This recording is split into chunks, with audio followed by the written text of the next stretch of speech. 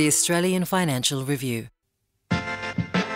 Hello, I'm James Thompson, Senior Chanticleer columnist at the AFR. Welcome to our weekly news breakdown of all things business, finance and markets.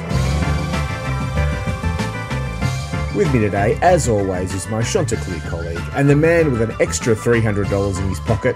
It's Anthony McDonald. How are you, Anthony? Oh, please, James, don't get me started on the budget handouts and government spending our money. Fantastic.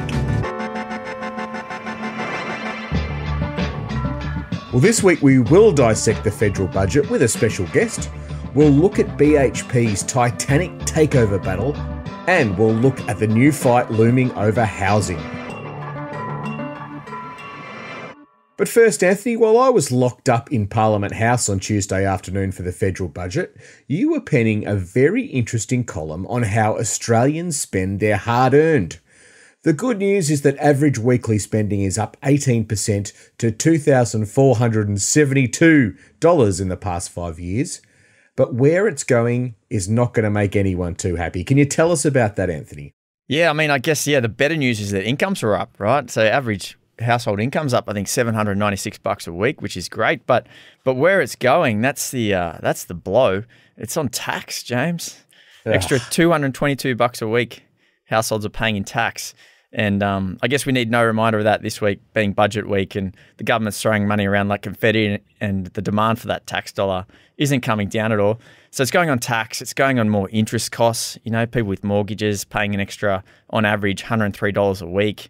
It's going on depreciation and buildings, which is technically a non-cash item. It's not something we really think about in our weekly household budgets, but it is still very relevant. So if you add those three things up together, well, there's not as much left over for, just your everyday things, your groceries, your entertainment, your going out, transport, all that sort of stuff, insurance. So yeah, households are feeling the squeeze was the conclusion. But I mean, where that tax dollar goes, that's probably going to be a big theme for us today, isn't it, James? That's right. Yes. I mean, this is data from Boston Consulting Group. Yep. Am I right there, Anthony? Yep, correct. Does it tell us anything about how our spending habits might have changed over the years? I always hear that we're spending more on services rather than stuff. Is that borne out by any of these numbers? A little bit. So spending on, entertainment, doing stuff out of the house was up slightly more than your traditional groceries and things sort of like inside the home, if you want to put it like that. But yeah, the big increases, tax and interest. It's quite depressing. And James, housing's been a big part of both the federal budget and the opposition leader's budget in reply speech on Thursday night. And there's a really interesting speech on the housing market from RBA Deputy Governor Sarah Hunter. Now, did it tell us what the government's got wrong? Well, it told us, I guess, that everything's gone wrong in the housing sector all at once. And what I took, it's a really accessible, easy to understand, very clear-eyed view of the housing market, which I'd really recommend anyone who's got 5 minutes has a read of. What the message is, though, is that we sort of like to think of this in very simplistic terms, There's been a spurt in population growth, partly through immigration, and now there's not enough houses because lots of things have gone wrong on the supply side. So supply chains were stuffed during COVID. Wages have gone up. It's become a lot more expensive to build a house. All of those things are right. But what I found really interesting was that there's some demographic changes that have occurred that are really underlying all of this. And the big change is in the size of the average household in Australia. So back in the middle of the 1980s, every household, and there's 11 million households in Australia at the moment, 2.8 people per household. Fast forward to now, that's down to 2.5 people. Now, that doesn't sound like a very big change, but if we were to go back to 2.8 people per household for some reason, we would need 1.2 million fewer houses than we have now. So that 1.2 million figure is really interesting because that's what the government is trying to build, 1.2 million new houses over the next 5 years. So really, this is all about that shift in the household size. What's caused that? Well, partly it's because the birth rate's falling and so family sizes are smaller. Partly it's because we're all getting older and so there's more single and couples in their later years who are, not living with other family members. And then there's COVID. So we all wanted a bit more space in COVID. So we saw share houses, that the proportion of people who live in share houses fall. Even working from home, the RBA reckons has been a factor here, because we want to use that second or third or spare bedroom as a home office now, rather than having someone live in it. So there's all these factors that have contributed to this fall in household size, which are actually really complex. So, James, does the RBA all want to see us move back in with mum and dad, or have the kids stay at home longer? Well, the interesting thing is the RBA says that these shifts are likely to be sort of permanent. Obviously, the ageing population's a permanent shift, but they even reckon the work from home shift is pretty permanent. There was a graph from the ABS that was in the RBA speech from the Deputy Governor, Sarah Hunter, that showed about 35% of us have worked from home in the last 4 weeks, which sounds about right. Yeah. And if you think about it, if you work from home 4 days or 3 days or even 1 day, you probably want to still have that space in the house where you can work from home. So it does make sense that these changes are permanent, but what it means is in the short term, the response of the market is to push up rents and house prices, and in the long term, it will incentivise supply. But the problem is that supply is going to take a number of years to come through. That's the problem that the government and in a way the opposition have got. So the government's got a $36 billion housing package, which it says, and it rightly says, is sort of methodical, sensible, will address this housing problem over time. But over time is the issue here, right? People are impatient for change in housing, and that's why you get the sort of suggestions we had from Peter Dutton on Thursday night in his budget in reply speech, which is slashing immigration, which will, he reckons you can free up an extra 40,000 houses in a year by doing that. And then letting people use, first home buyers particularly, use their super savings to help buy their first house. But Anthony, there's problems with both of those, right?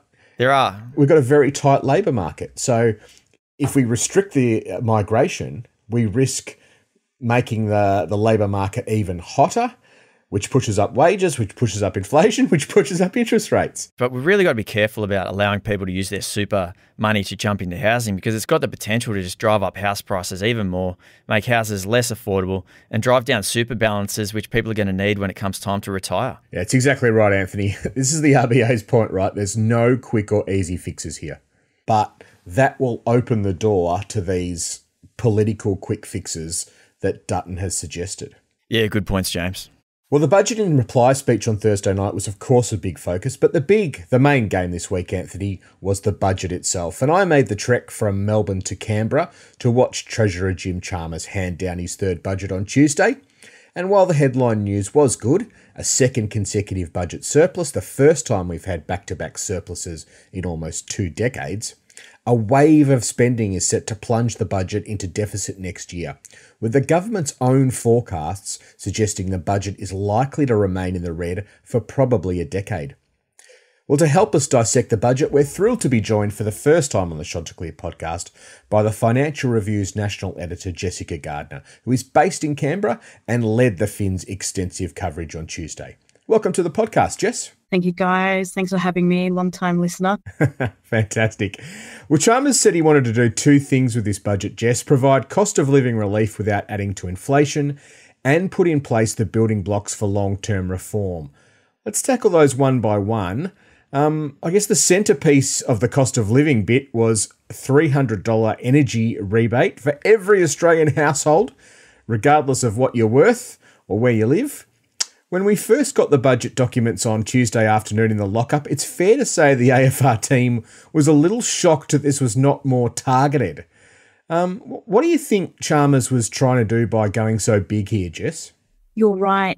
We were shocked about the fact that this $300 per household bill relief was an Australia-wide measure from the government. Often they try to keep this kind of cost of living assistance to those who need it most. And instead, as we reported on the night and in the subsequent days, rich or poor, you'll be getting $300 per household. Chalmers was asked about this on the day following the budget, and he was pretty pragmatic about it and said, look, we don't have a mechanism for splitting who gets the $300 bill relief, it's much easier for us to just do it on a per household basis. And so his response was a practical one. But I think the other thing to remember here is that really one of the reasons for putting this household power bill relief out there is it's one of the main measures that the government and Treasury think will bring down headline inflation. And as you've discussed before, and as many in the economics community have a few questions about, yes, it will bring down headline inflation, but because it provides relief to households, will it really bring down inflation overall? Or are those second-order effects of people having a little bit more money in their pocket, does that mean they'll keep spending? I think that stays the question on this one. Absolutely, Jess. Like you said, there's been a very mixed reaction to the idea that Chalmers will get inflation down in the short term through this $300 a household energy cost relief. But economists say in the long term, subsidies like this are inflationary. Do you think Chalmers could come to regret this if the RBA blames the government for keeping interest rates higher for longer? Yeah, you're right. That is the big gamble in this budget. We counted about $24 billion in net effects of policy decisions. So that's an extra $24 billion going into the economy as a result of decisions made by the government. And the gamble, I suppose, that Chalmers is taking here is whether or not that extra money flowing into the economy stokes spending and makes it harder for the Reserve Bank to keep inflation under control. To your question, I don't think Michelle Bullock would ever be so bold as to blame Jim Chalmers for a rate rise. But if that happens between now and the election, I am sure that there are some voters out there that would blame him. Yeah, but if we do get a rate rise before the election, then look out, because Peter Dutton will be all over this, prosecuting the claim that Labor has stuffed this up and that the last and latest interest rate rise is all down to a stimulatory budget from Jim Chalmers. What do you reckon, Anthony? Jess is right. Michelle Bullock is the ultimate diplomat, as all Reserve Bank governors are.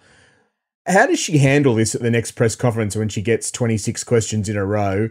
Is the budget stimulatory? I guess she'll say it's probably not inflationary.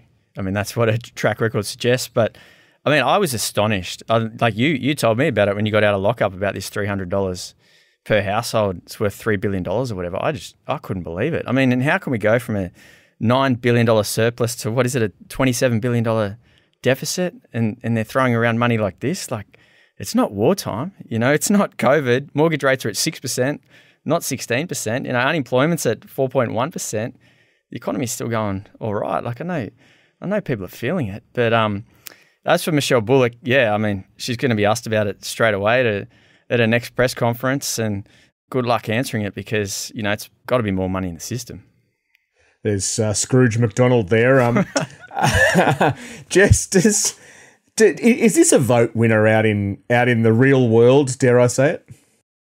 I think so. Most people will be pleased to hear that they're going to get $75 a quarter off their household electricity bill. And although there are many people out there who would be perplexed by the idea that this also goes to middle income and high income earners, I don't think it's the kind of thing that will get them out on the streets protesting about. They'll just kind of think, that's a bit of a weird move, and then carry on. Yeah.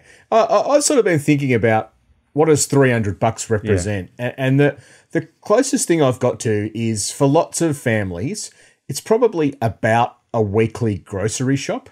Mm-hmm. And so if you're sitting there at home going, hey, this one's on Jim Chalmers, next time you go through Coles or Woolies, you're probably thinking, yeah, that's not too bad.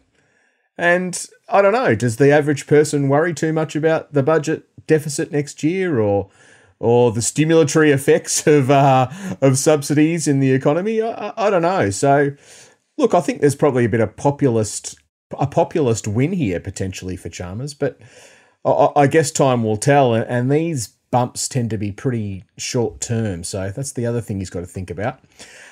I mentioned earlier, Jess, that there's a reform part of this budget, and that's very much focused on these tax production credits for the green hydrogen sector and the critical minerals industry for refining and processing. Now, this is all designed to turn Australia into what Chalmers likes to call a green superpower over the next decade.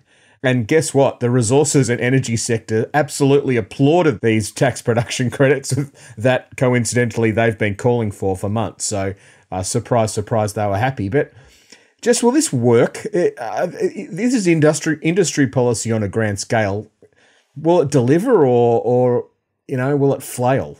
I think that is really hard to determine right now and remains to be seen. But you're right. There was a long list of companies who spoke to our Perth Resources reporter, Brad Thompson, who couldn't wait to get in and say what a great job the government had done in putting out these production tax credits, which are seen as some kind of response to the US's Inflation Reduction Act. So you had Rob Scott from Wesfarmers, Amanda Lacars from Lynas, Tony Ottaviano from Liontown, the Pilbara Minerals CEO. They were all lining up to applaud this measure. On the question of will it work, well, AMEC, as you mentioned, the mining lobby that's most responsible for pushing this, has based it on a similar production credit that's applied to advanced manufacturing in the US in the Inflation Reduction Act. And it is just a 10% part of the overall money that went out to kind of clean energy ventures in the 23 financial year in the US. So it's hard to separate the effect of the production credit away from the other things in the IRA, other tax incentives, other grants, other loans. But as you know, there has been a massive jump in clean energy investment in the US as a result of the IRA. So maybe it's part of that driver. The other side of this, of course, is the hydrogen production tax incentives. And these ones seem to be designed slightly differently rather than giving you a rebate on the costs of your production for processing and refining critical minerals. Producers of green hydrogen will be given $2 for every kilo they produce. And we had one gentleman who's an entrepreneur in this space saying that he thought that it would attract a lot of foreign capital and the amount that they'd pay out of it would be much more than the $7 billion they'd put into the forward estimates of the budget. So obviously there's some people out there who think that it will work in attracting capital, which I think is one of the key things Jim Chalmers wanted to get out of this Future Made in Australia agenda. Anthony, as you know, when you get locked up for the budget, you get locked up about 1:30, you get let out about 7:30. In between that time, Treasurer Jim Chalmers sort of does the rounds of the Bureau, pops his head in and shakes a few hands and explains a few things. When he came to the Fins Bureau, he made the point that one of the things about these tax credits is that they're not direct subsidies. It's not about handing money out. Instead, it's about giving incentives to projects and companies that are already up and running. You have to be in production to get these tax production credits. And, he said that's an example of sort of leaning on the tax system rather than handing over taxpayer dollars. I think he's got a point there. This is better than direct subsidies, isn't it? Yeah, 100%. We spoke about this on the podcast a few weeks ago. Definitely better, I think, than investment funds or direct subsidies. But I mean, green superpower, such a nice ring to it. But and green hydrogen. But once again, it's that demand for energy, electricity, renewable energy is going to be so massive. Everywhere we look, AI, data centers, green hydrogen. If all this is going to work, it's just going to require so much renewable energy at a time when investment in new projects has pretty much stalled. So it's it's not necessarily going to be an easy path to get there. Now, Jess, tell us, down there in Canberra, what was your biggest surprise out of the budget? Or what's the slow-burning issue here that the rest of us should be watching? Anthony, I think the thing we really still need to keep an eye on is the NDIS. Yeah. As James says, the ministers do poppy around into the Bureau during the budget lockup, and we had Bill Shorten come in to talk about, to celebrate, really, the fact that in the budget papers, the government had put down a $14 billion saving on the NDIS over the next 4 years, and a lot of that is supposed to come as a result of work to stabilise the scheme. But it's work that's yet to start.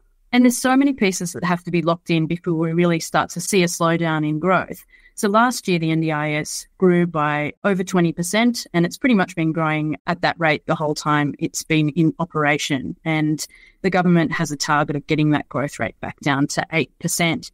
As I say, the work that needs to be done to achieve that target is is huge. Yeah. Not least of which, we've got this kind of push to move kids with low-level autism or developmental delay off the NDIS and instead provide that support through the education system. That's something the states need to carry the can on. They've made very little progress on that, and they're already complaining about the costs. And just to give you an idea of the problem the government is facing, even though they expect to save that amount of money over the next 4 years, the $14 billion, Mike Reid, our economics correspondent, who's such a gun on this issue, quickly pulled out his spreadsheet once we had access to the budget papers and was able to show me that the cost of the NDIS had blown out by $5 billion compared to the last projections just in December to now, the May budget. It is going to be so hard to rein this in. I hope that they can for Bill Shorten's sake and ours, but I worry that there's some real heroic assumptions in that planned savings. And this is the issue, I reckon, generally with the budget, right, Jess? Well, the surplus was built on the back of relatively short-term cyclical increases in revenue. So basically commodity prices have been much better than expected. That helps the company profits of the miners. That flows through to revenue. And we've also had unemployment that's really strong, so income tax jumps up. Those are cyclical, relatively short-term factors. But then we've got this massive long-term structural shifts in spending. So the NDIS is one, defence is another, aged care is another, healthcare is another. And there's no real sort of reform in any of these areas that was shown on Tuesday night. It was, and Chalmers sort of called them unavoidable spending issues. And I get what he means, but we're sort of kicking the can down the road and saying, oh, well, we'll get to that later. Geez, we better hope that the iron ore price doesn't fall too far. We just couldn't have that because tax receipts would just crumble and we wouldn't want to see where that leads. Jess, thanks so much for joining us on the podcast. It was great to see you on Tuesday, and the way you marshalled the troops there was nothing short of brilliant. So we look forward to having you back some other time on the Chook podcast. Thank you, James and Anne. It's been lovely to chat, and I'll definitely come back and chat whenever you want my insight on all things Canberra and business. Thanks, Jess. Brilliant. Thanks, Jess.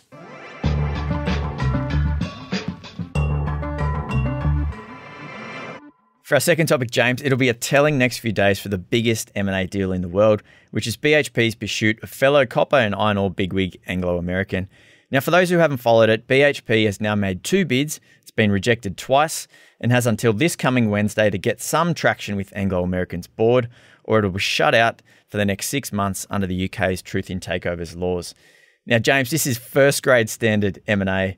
BHP's second bid was worth $64 billion. BHP CEO Mike Henry's been on the private jet to South Africa, London. He's been over in Miami this week, all trying to drum up support for the bid. BHP has 5 days or so to pull a rabbit out of the hat. Do you think it'll have one more crack before that May 22 deadline? Yes. I think it's probably having lots of cracks behind the scenes to try and get Anglo to the negotiating table. But I wouldn't be surprised to see one more sort of formal offer put to Anglo. But I think this is all about what happens behind the scenes.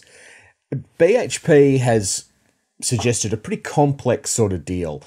It wants to buy Anglo, but before it gets its hands on the bits of Anglo that it wants Anglo to demerge or basically get rid of 2 bits of the business over in South Africa, a big platinum business and a big iron ore business.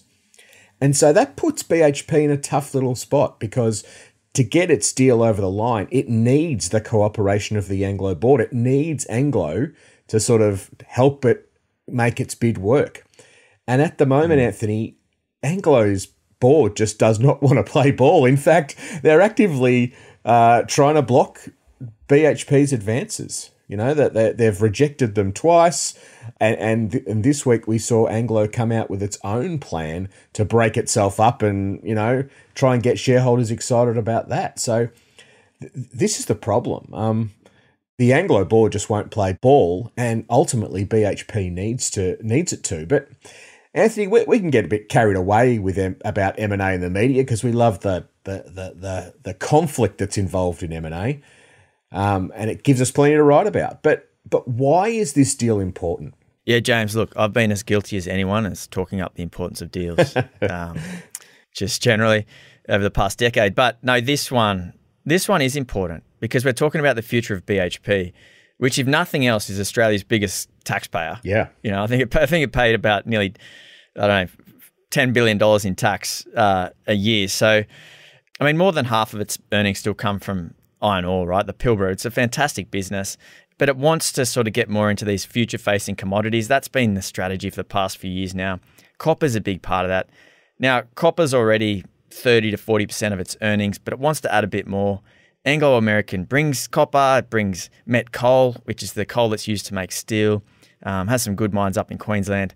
So for BHP, it's about reshaping the portfolio. It's about making the portfolio ready for the coming 10, 20 years. And I mean, BHP, if you look at it in the past decade, it's done quite a bit of restructuring already. It's got out of petroleum.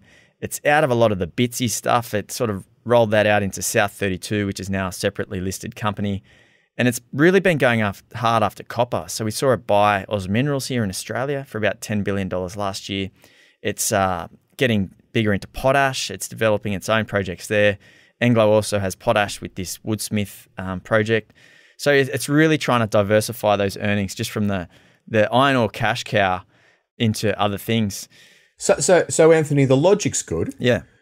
Anglo has been a bit of a basket case. Yep. I would have imagined, or we all thought, that they would love it if a white knight like BHP came along. Certainly their shareholders would. So why has BHP struggled to gain traction? Why hasn't Mike Henry been allowed in the Anglo boardroom? Well, it's a good question, James, because I think you've said a couple of times in your columns that, 6 months ago, Anglo American was all over the shop. And it was desperately crying out for something like this. Yeah. But in the background, I mean, they've been working up their own strategy reset. So the whole thing now has come down to, all right, should Anglo shareholders back management to pull out that strategy reset, or should they actually go with BHP and trust for BHP to do it? But I mean, the reason why you or I should care about this, James, is pretty simple. We've got, both of us, all of our listeners in Australia, we've got heaps of BHP exposure, right? Yeah. Like in just through our super funds. I think Australian Super has $6 or $7 billion worth of BHP shares. If you're in Australian Retirement Trust like me, they've got another $2 or $3 billion worth, right? So it's hugely important. It's everywhere. Yeah, absolutely. I mean, if BHP doesn't get Anglo this round, James, do you think it matters? I mean, does it tarnish the CEO Mike Henry's legacy? Does it change the way they do anything? Not sure, Anthony. I think for BHP, they say Anglo is a nice to have rather than a must have. So they don't feel any pressure to do this deal. I think it's good value. They'd like to get their hands on it. But I don't think it tarnishes Henry's legacy if he can't get it. BHP's already got the world's biggest copper reserves in its portfolio at the moment. So it could go on quite happily, developing those over the next 5 decades. No problems. There probably is a chance, Anthony, that Henry's legacy is tarnished if he overpays for Anglo. If he stretches himself too far. The history of mining deals in the last 30 years is pretty putrid. Generally, miners overpay. They get themselves in trouble. The deals don't work out. What looked like a fantastic deal at the start turns out to be a bit of a stinker as time goes on and the miners have to deal with the assets and commodity markets change. So Mike Henry's mantra since he got the job in 2020 has always been about discipline. And he's been disciplined about the way he's returned capital to shareholders. He's been very disciplined about improving BHP's operations, making the company more efficient. And so he doesn't want to let that discipline slip here. And he's promising that he won't be doing that. He's saying, I will not overpay for this thing. And so that's the only way to me he could really tarnish his legacy. If he stretches too far for Anglo and it all goes wrong down the track, then we'll look back at Mike Henry's period and say, it was pretty good if only he hadn't overpaid for Anglo. So I think that's the thing he's very wary of. Yeah, that's a great point, James. Like, just history says BHP's been as guilty as anyone of this, is that miners generally buy things in the good times. And it's a very cyclical industry. So they buy in the good times, which tends to be the top of the cycle. They try these things, spend billions of dollars. Often then the cycle turns and they're left with egg on their face, destroy billions of dollars of shareholders' money. And it's just tended to end really poorly. Yeah, it's funny though, Anthony. We've sort of been saying, I don't want to keep coming back to the budget, but Peter Dutton had a line in his speech last night where he said, "Energy is the economy." Yeah, and we've been talking about this in the last couple of weeks. How if you look through the green transition, the AI boom, it all comes back to the ability to electrify the economy and how much energy can we produce? Can we produce enough energy? Can it be clean enough? This deal speaks exactly to those things. Yeah. This is all about copper. Copper's at the heart of the renewable energy transition. It's at the heart of the AI boom. We need more copper. We need it faster. And so this is why this deal is really important. This is why BHP, even though it's got the world's biggest copper reserves, wants to go even faster in copper. I mean, I think copper hit $10,000 a tonne this week, partly because there's a bit of a short squeeze going on. But there's barely a hotter sector in the world, and it's interesting to see these things keep coming together. AI, green transition, the budget sort of green superpower thing all comes back to copper, and BHP at Anglo's right at the heart of it. Yeah. Well, Anthony, let's take a break. But speaking of mining and copper and all those exciting energy transition themes, let's come back after the break and talk about our mining summit in Perth.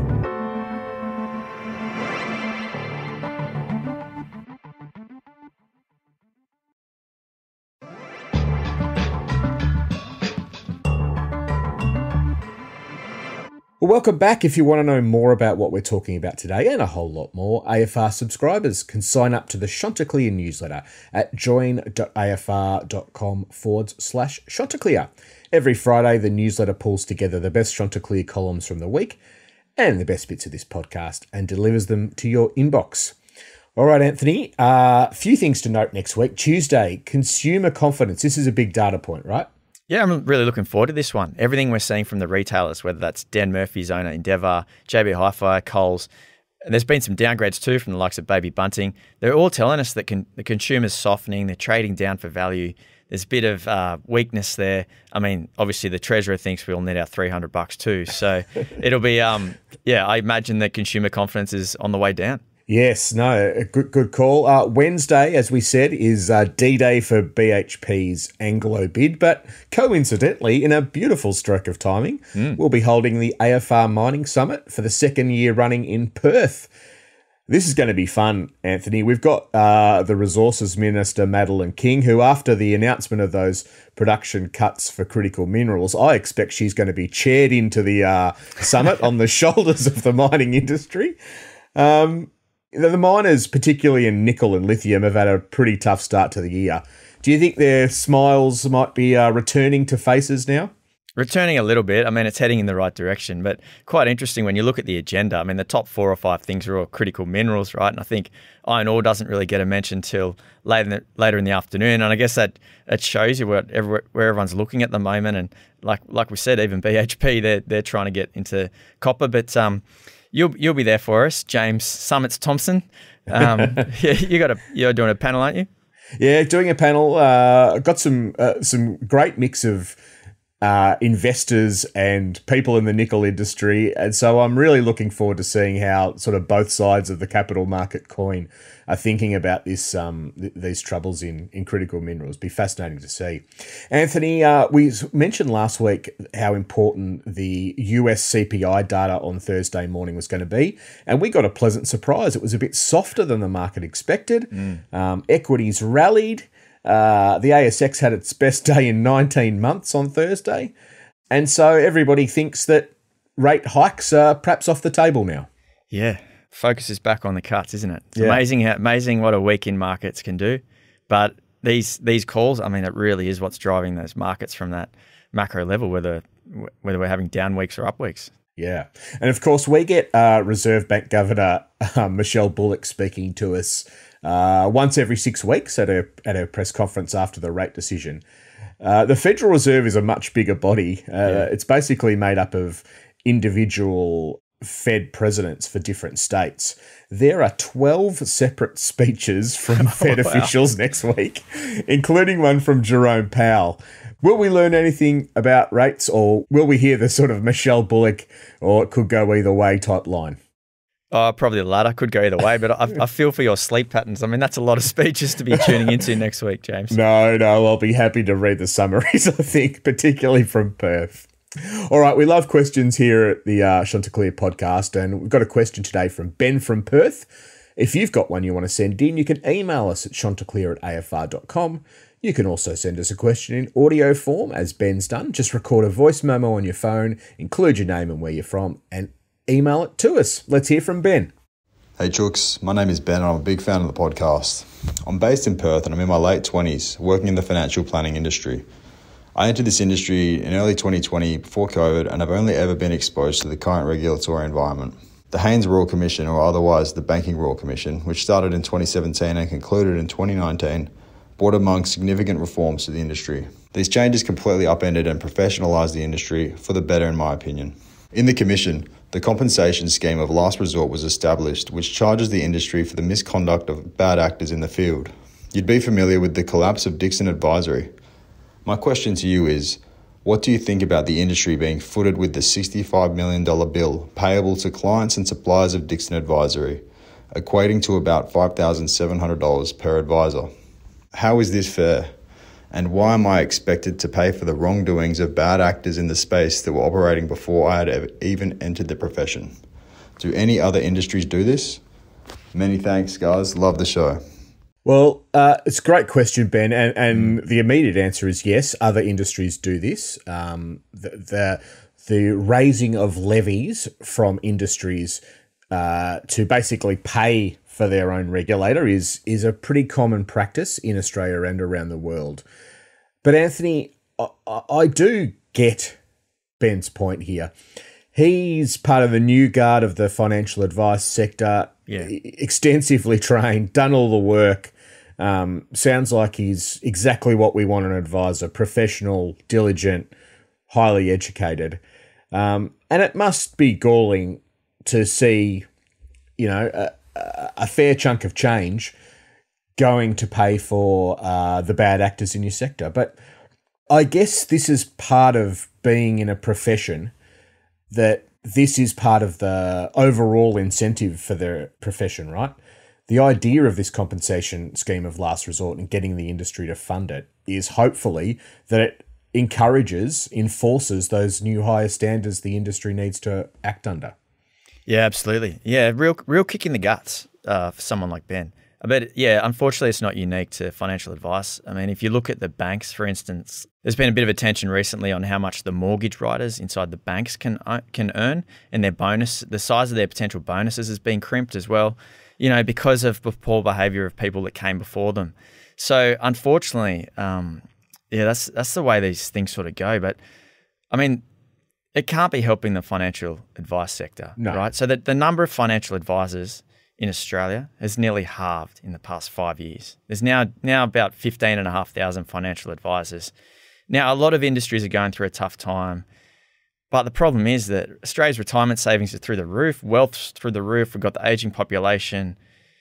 We need financial advice more than ever. And when you have legacy issues overhanging the industry like this, and like for people like Ben at a time when the industry is trying to attract people, it can't help at all. So what do you do, James? I guess you got to find a way, don't you, to stem those losses and make sure that they're not keeping people like Ben out at a time we really need them. Yeah, absolutely. Well said. And Ben, we need more Bens in the industry. So hopefully, as Anthony says, we can get more advisors, and which I guess helps spread the load of that compensation scheme cost also. Well, Anthony, thanks for a big week. Thanks to Jess for joining us on the podcast too. I'll bring you back some good stories from the wild, wild west. Yeah, thanks, James.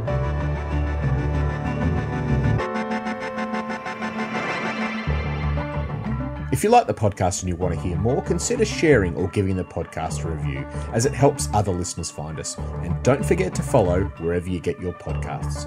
At The Financial Review, we investigate the big stories about markets, business and power. For more, go to afr.com. And you can subscribe to The Financial Review, the daily habit of successful people, at afr.com/subscribe. Chanticleer was hosted by me, James Thompson, and Anthony McDonald, with special guest Jessica Gardner. It was produced by Alex Gow and Lap Fan. Our theme is by Alex Gow. The executive producer is Fiona Buffini.